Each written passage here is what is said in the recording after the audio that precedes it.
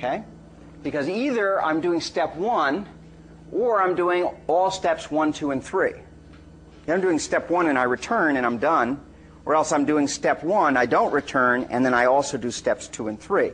So I add those together. I could say theta n plus theta 1, but theta n plus theta 1 is just theta n, because theta 1 is a lower order term than theta n. I can throw it away. Okay? So it's either theta 1 or it's 2 t of n over 2 plus theta n. Okay? Now typically we won't be writing this. Usually we omit this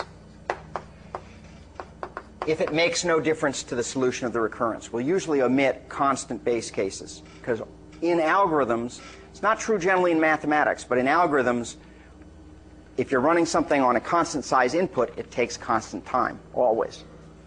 Okay, so we don't worry about what this value is, and it turns out it has no real impact on the asymptotic solution of the recurrence.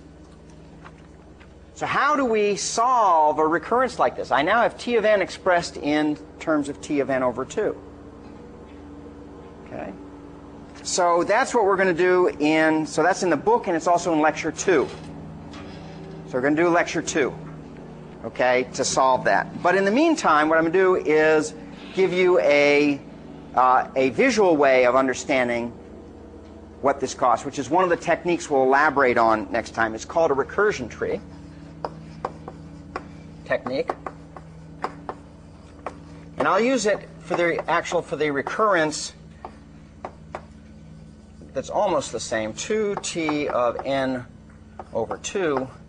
But I'm going to actually explicitly, because I want you to see where it occurs, plus some constant times n, where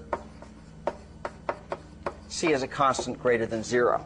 So we're going to look at this recurrence, okay, with a base case of order 1. Okay, so I'm just making the constant in here, the upper bound on the constant, be explicit rather than implicit. Okay?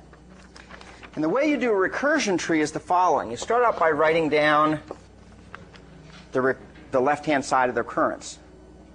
And then what you do is you say, well, that's equal to, and now let's write it as a tree. I do c of n work, plus now I'm going to have to do work on each of my two children, t of n over 2 and t of n over 2. So if I sum up what's in here, I get this, because that's what the recurrence says. T of n is 2t of n over 2 plus cn. I have 2t of n over 2 plus a cn. Then I do it again. I say you have cn here. I now have here cn over 2, and here's cn over 2. And each of these now has a t of n over 4.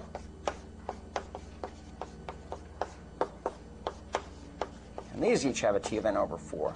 And this has a t of n over 4. And I keep doing that.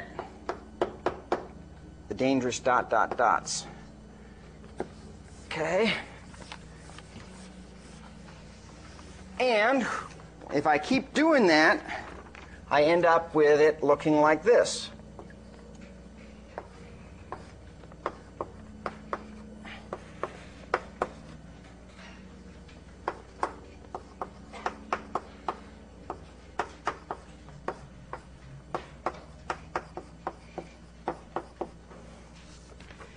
And I keep going down till I get to a leaf. And a leaf, I have essentially a t of 1. That's theta 1. Okay, or a t of... And so the first question I ask here is, what is the height of this tree?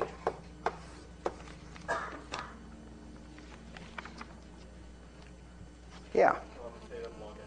Yeah, it's log n. It's actually very close to exactly log n, because I'm starting out with, at the top, with n, and then I go to n over 2 and n over 4 and over all the way down until I get to 1.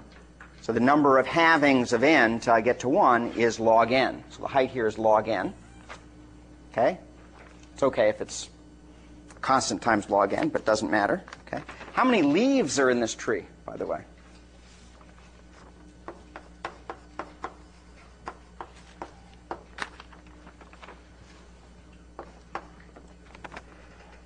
How many leaves does this tree have?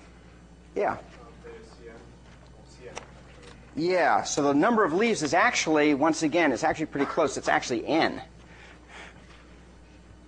Okay, if you took it all the way down. If you've made simplest, let's make some simplifying assumption. N is a perfect power of 2. Okay, so it's an integer power of 2. Then this is exactly log n to get down to t of 1, and then there are exactly n leaves. Okay, because the number of leaves at the first here is, number of nodes at this level is 1, 2, 4, 8, and if I in general go down height h, I have 2 to the h leaves. 2 to the log n, that's just n. Okay?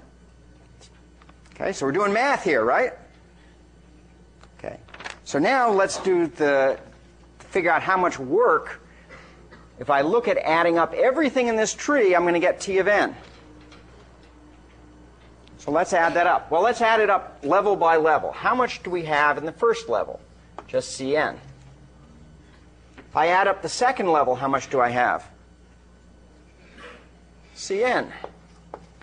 How about if I add up the third level? Cn.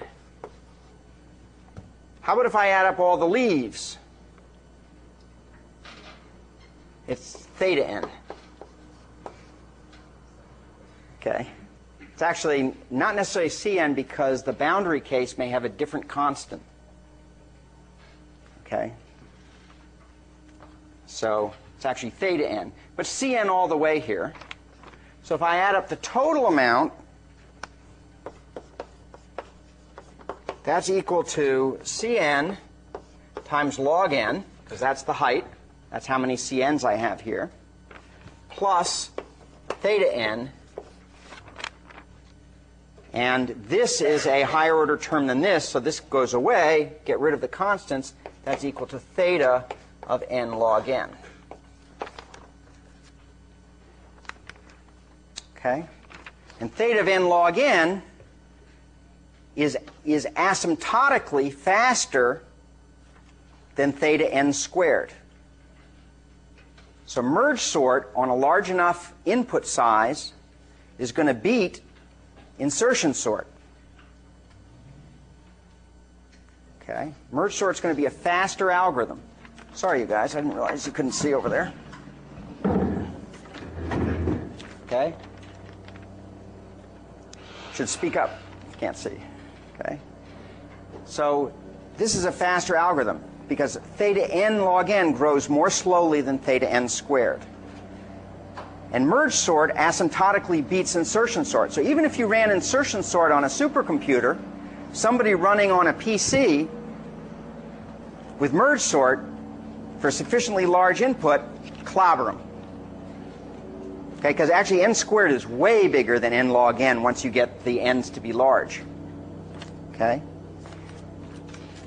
And in practice, merge sort tends to win here for n bigger than, say, 30 or so.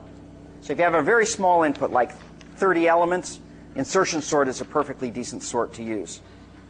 Okay? But merge sort is going to be a lot faster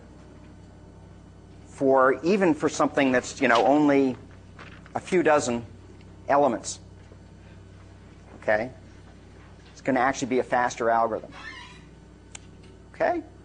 So that's sort of the lessons, okay? So remember that to get your recitation assignments and attend recitation on Friday, because we're going to be going through a bunch of the things that I've left on the table here. And see you next Monday.